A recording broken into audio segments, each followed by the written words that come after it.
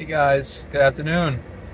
I'm in a better place today because finally got my federal refund today, and I caught my bills up, so that's fantastic. Appreciate my bank. I've been with them for 20 years, so I'm not like. Nevertheless, it only cost me $30, including an overdraft fee today. So. Now their overdraft was like last week. So I'm thankful for that. I noticed I've shaved this morning. I was considering getting a haircut, but I've pretty much got like, I think $80 at the moment. And I'm not that keen on blowing it all, you know? So, let's see. Just gonna drive down and maybe sit by the water and draw, or go back to my laptop and work on my work again. Something. But I'm going to try to. I feel like I'm in a better position now that I've kind of experienced like more lack, that I'm not going to, just like I said, go and just blow the money. It's a creeping suspicion, you know, like, or that arisen sentiment when I look at like the Dunkin's app and I feel like, oh, I have access to this now again, you know. But said, feel better, you know. There's better prospects.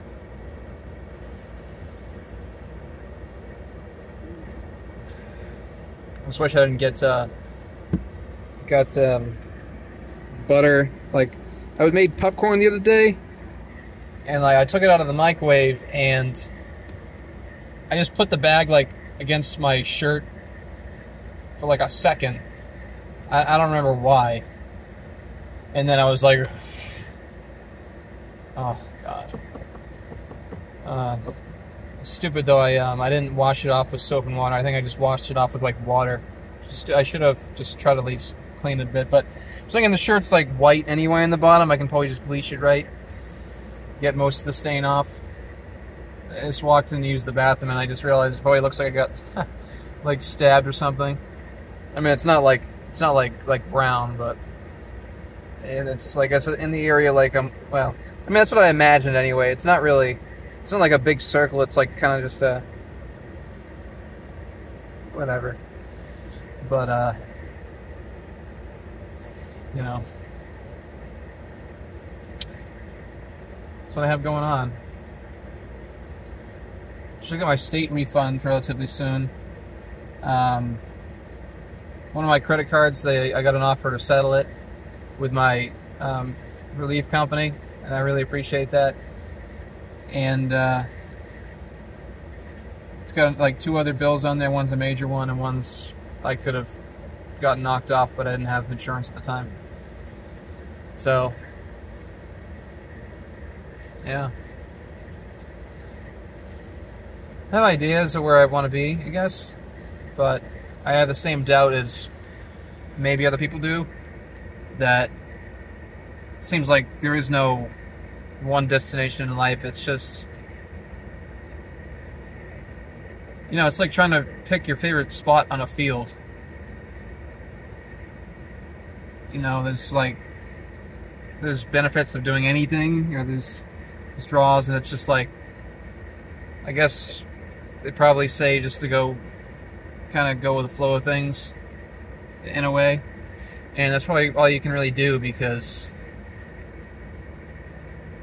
like things beget other things, and it's like having a focus, and when you focus on something, you go through trials and tribulations, and you begin to believe that those are like factors of life, like set factors of life, but they're really just roadblocks in specific directions.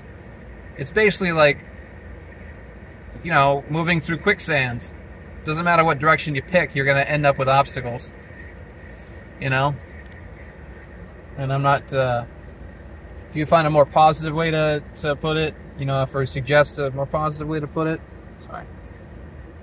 Looking from a distance here, my eyebrows are like big. They're like big anyway, but Like one of the guys from Emperor's New Groove. Like it was like, yeah.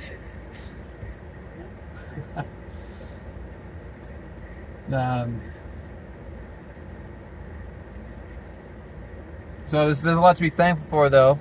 Specifically the people in your life. You know, the things certainly, but the other beings and souls that join you in it, they're the things to be thankful for and appreciate. You know, everybody that you run into, everybody that you know or meet.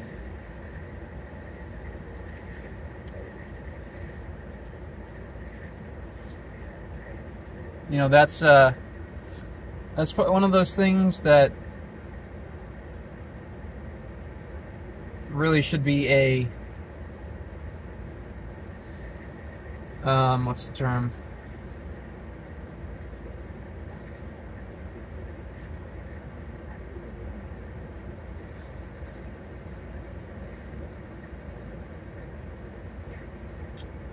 Those things like there's no like non-compatible, or it's something I can't even think of the word, but something that should go without saying in any scenario, just to appreciate and, you know, live life and take care of the people that join you in life, that surround you in life, that you meet in life. You know, that people should take care of other people. Not on hand and foot, really, for them, that's not what I'm saying, but I think it's fear and us expressing ourselves and our annoyance. And maybe people just put up a front, but I usually express myself with people and they seem to be cool with me. So, you know, maybe the evidence of that really is that people aren't really knocking down my door, even though they're nice to me in all of other places.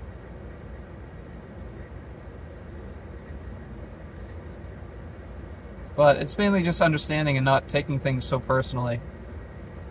And people, I guess some people are wired to act just like that. They're constantly being just pulled and sprung and pulled in a certain direction. You know, being like so drawn to their destination that like anything that gets in the way is just a temporary block. I'll leave it at that, and I want to talk to like meta for like 10 minutes or whatever. So I'll catch you tomorrow, okay? Get those taxes done. Later.